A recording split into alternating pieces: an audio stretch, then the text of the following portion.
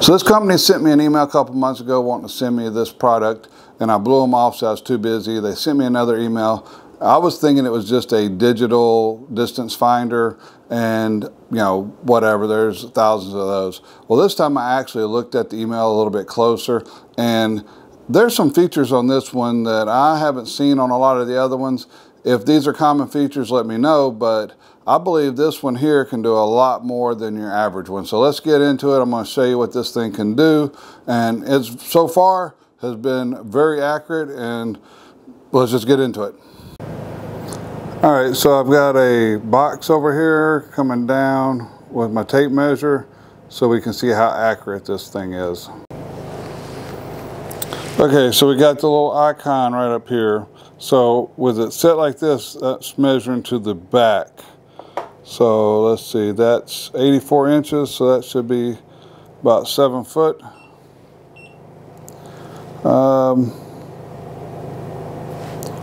Make sure we're tight there.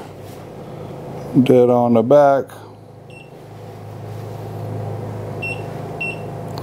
Okay, so if you can see if I can zoom this in a little bit more.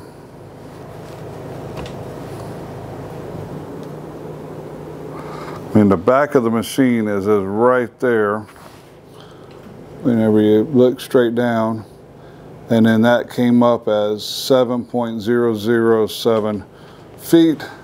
So I mean, that is extremely accurate, so that's good. But say if you're want to measure from the front up here, all you have to do is just long press this, and now we're measuring from the front. So when I put it here, I measure. So now it's saying 6.6 because I'm coming from the front, not the back. Okay, so if I want to find my square footage, say I'm needing to replace the flooring, I come over here to where it's got the square and I hit my OK button. Then get my hand out of the way. Okay, so that gives me from front to back of my room. I turn it sideways here, and that gives me a cross, and that gives me my square footage. So I've got my total square footage, just that simple. If I'm doing a whole house, I can go to the next room, and it'll just keep everything in the memory.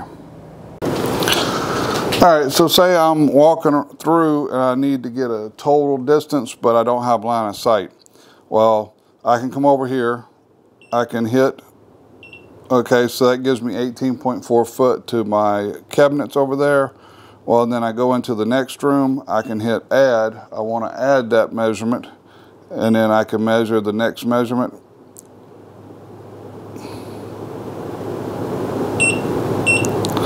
All right, and you know, we come up 36, so 18 plus 18. And you can just go on that, and then if you accidentally, if you're going around like a little wall and you need to take that out, you know, you've got your subtraction button. So we can subtract. Let's go, let's subtract from here. All right, so we subtracted that 4 foot. So that's also a really nifty little feature. Another one, if you're trying to figure volume, you know, you want to know how much cubic foot, you know, an area has. You know, this fan will move this many cubic foot of air, so how many air exchanges are you going to get? Well, you come over here, and so we set it to cubic foot, we hit select, we're going to do, we're going to change our measurement to where we're shooting out both the front and the back. All right. And I'm moving this over so that we can kind of, all right, so we got that measurement. We're going to do like we did a while ago.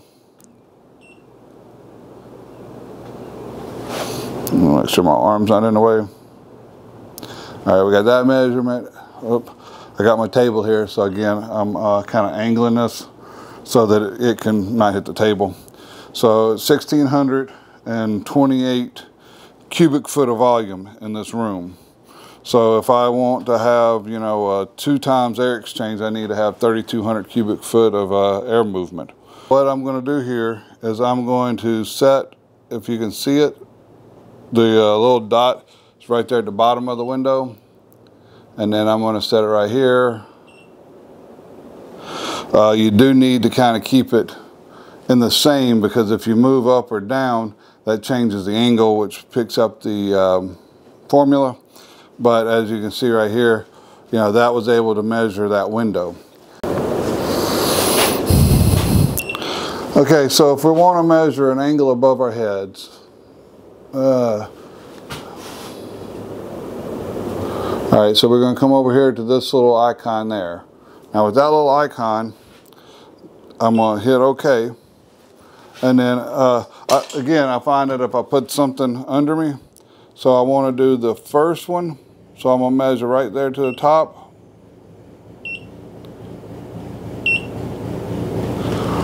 So that came up with 1.1 feet. So, you know, that's a 12-inch filter, and I was measuring, it's a 3/4 inch board on either side. So yeah, you know, pretty much dead on. So after you've gone around and did a whole bunch of measurements, you can come over, back over here to your menu, come to that one, select it, and that's going to give you all of your measurements that you just did. So as I went through measuring, where if I'm wanting to measure, say, a whole house for carpet, I can go into each room, push the button twice, boom, boom, I got the square footage for that. And then when I get back to the shop, I can come in and I've got all, and it tells you here up in the little corner, there's the little icon, like this one was the cubic foot measurement, you know, and so you can tell, okay, so we was doing cubic foot, so we got the cubic foot icon, you know, this is just a plain measurement, you know, and if you had did your square footage, it tells you what measurement you were doing. I've been testing this out for the last 2 weeks, and I have found way more uses for it than I thought I would have. You know, the volume is something that's really nifty. The square footage, if you are a painter and want to know about how much paint we're going to need to, you know, paint the walls, get the square footage, I mean, there's so many opportunities. So definitely people who do estimates and that are out doing calculations of square footage a lot, or even the volume. This little tool makes it so quick and easy. It's been extremely accurate. The only things that are not super nice is that it can go metric or feet, but on the feet it's decimals, which I guess it has to be because it's out to 3 decimal places, so it's the accuracy of it. It would have been nice had you been able to go in and adjust the accuracy, so you could say like the closest 1/16 of an inch, and you know, it give you the reading in fractions. Other than that, you know, the accuracy of this has been dead on everything I've done. Being able to reach out there, and it's up to like 264 foot is the maximum distance. And when I say accuracy, if you are measuring like the side of a house, the further you are away, it seems like the more, if you're like just holding it here and then moving it, if you're measuring something really close, you know, any little movement will adjust that angle and make the distance, you know, the margin of error greater. So if I'm measuring something close, I find like if I find something to put my hand on and then measure, that way I'm staying in that same point. But if I'm like measuring across the house, you know, the window from 10 foot away, 20 foot away, the further away, the less that is important. I was able to hold it and then shoot up, shoot down, and everything seemed to come out very, very accurate. In bright sunshine, the red dot is difficult to pick up, and with the bright sun, I also had gotten some errors where it had difficulty reading. So that is really the only fault that I found with this, is in the bright sun. You know, with the red lasers are more difficult to see than the green. But other than that, I'm happy that I had them send it to me. This thing, you know, works fantastic. So I'm going to put a link to this Amazon affiliate link in the description, and I'm going to look and see if they give me a discount code. If so, I'll put that in the description. And if you have one of these that compares to this, if it's better, if it's worse, let me know, because I haven't had a ton of experience with these. I just used old tape measure most of the time, but like I said, this is really coming in useful for me. So let me know what you think. Until next time,